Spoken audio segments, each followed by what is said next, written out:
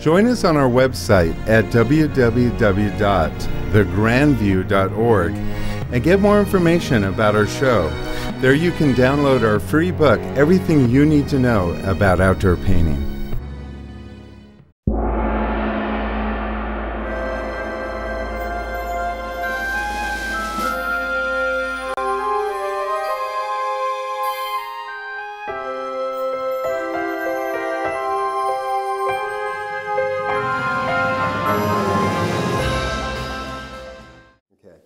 I give out a newsletter almost every week. I try to do it every week, but it's called Campfire Chats, and it comes to you, email. It's separate. I never did. Well, you never signed up for it. You have to go to my website.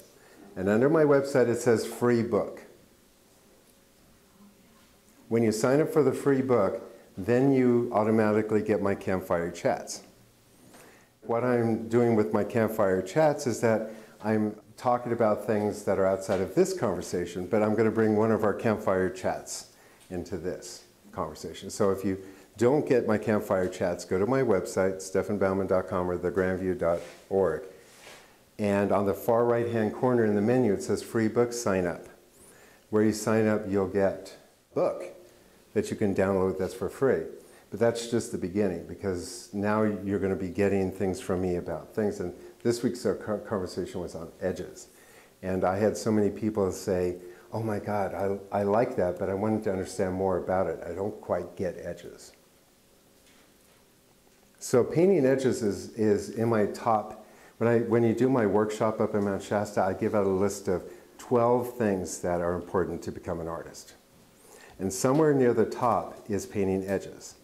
Now, when you talk about putting paint on the canvas, you're usually thinking about color, tone, value, edges is one of the things that you have to think about.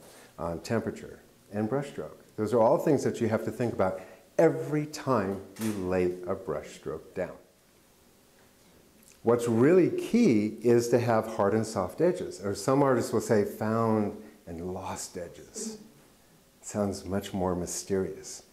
To lose your edges. To find edges.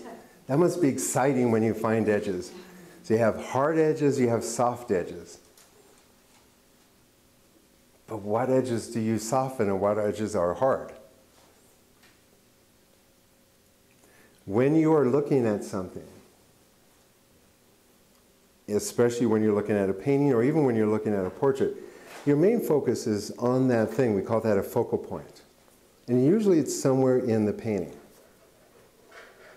That area in that painting is the one area that you want the viewer to actually focus on. Now, as I'm getting older, my eyesight is kind of dimming a little bit, getting a little bit blurry. But in the process of that, I'm actually understanding, because I had such awesome eyesight for so many years.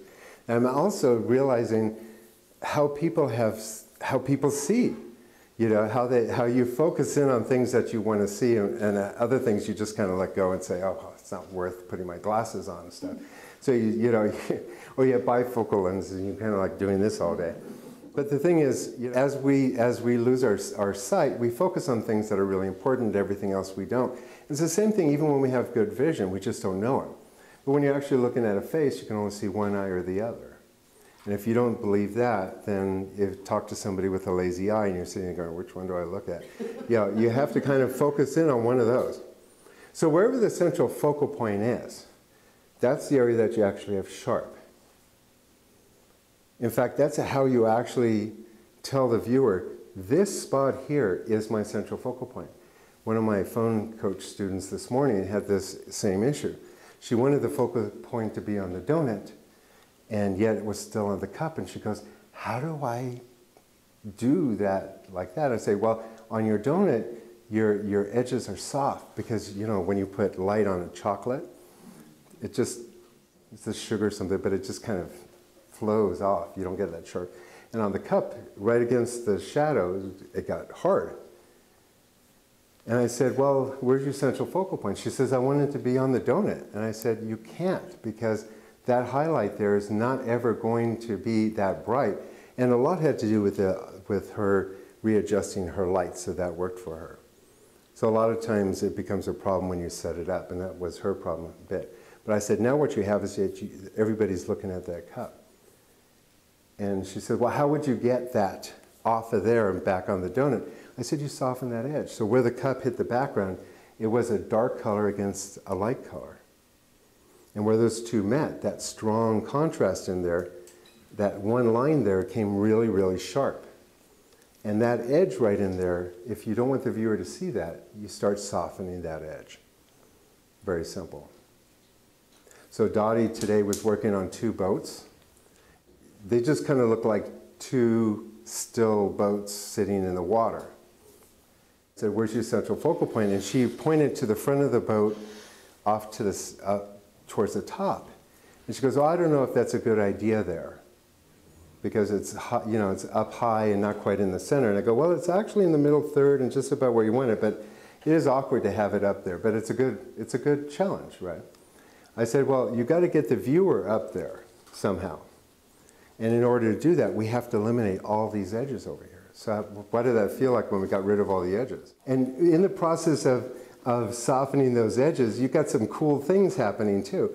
And we ended up putting that little dot off the oar, and that little thing, it just almost looked like the oar was moving. And so all of a sudden you create movement.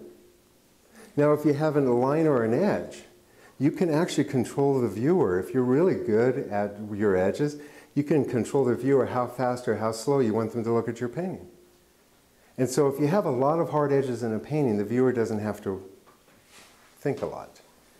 It's totally illustrated. And so they look at it, and in a blink of an eye, they've seen it all. If you soften the edges, the viewer has to slow down. They wander more. A lot of times what happens, those edges are eliminated, and people start looking at the flow of color and value and temperature and how those, so all of a sudden the painting becomes a little bit more organic in that way. If you have a hard line, and you start off with that hard line hard, and you go softer, softer, softer, you can actually have a viewer slow down while you're moving them around the painting. So if you have an eye magnet and you have a nice steady hard edge slowly working into a soft edge, the viewer kind of melts into a painting. But if you go from a hard edge really quickly to a soft edge, there's the experience of almost speed, and so you end up actually pushing the viewer quickly into the painting. And so how you blend a line, that quality of line, can actually determine how fast and how slow. So all of a sudden it starts becoming more complicated. And then if you want things to come out at you and recede, how you work those lines are also important too. It's not just taking a big brush and brushing out your lines. It's imagining the object coming up at you and the sharper lines up in front, and as the object recedes, the lines get softer. In a face, you're better off having this area of the face sharper and the background softer. And even like when we go up against the hair and everything back there, you want to go softer, softer, softer. But keep in mind that central focal point, if you're working on a face, is still the hardest thing. So if you're softening up your edges to get more 3D, like a hand coming at you or something, you want to make sure that you're still keeping the hardest edges on your central focal point, which would be the eye in a portrait. But if you have a hand that's coming at you like this, you don't want this in focus. So it's the same thing like a camera does. So they call that a depth of field. But as an artist, that's really crucial. And to understand how edges work is really crucial. And so a lot of times when you hear people taking, oh, you know, you got to have hard and soft edges, you wonder, what does that mean? How do I control that? A lot of times it's really thinking about where your central focal point is, and usually that's determined by your light source. Usually the brighter light in that area will have harder edges. And then everything else determining on speed and whether or not you can get an object look 3D. Edges are just another level. I mean, I have 12 things. Horizon, edges, color, all this stuff is all part of, edges is just one of them. But it is one of the key points to be thinking about. And if you want to improve your paintings, concentrate on your edges. But usually your softer edges are in the background, obviously, because it's further back. And when you see something in front, if you look at eyes, you don't see the background that much. So a lot of times that's softened. But in Dottie's, it's like everything's almost on one plane. So you need to kind of get the hardness and softness on that plane. So.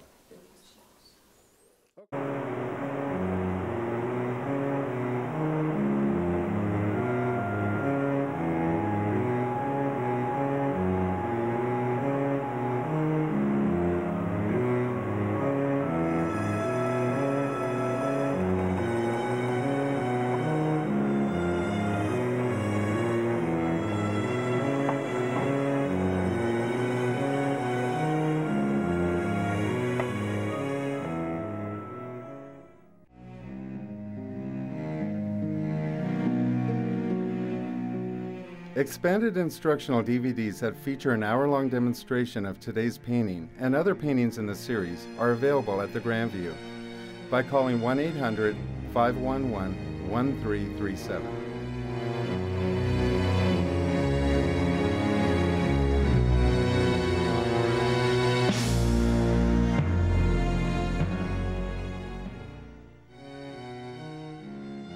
Join us on our website, thegrandview.org, and get more information about our show. There you can download our free book, Everything You Need to Know About Outdoor Painting, along with a free diagram of today's subject.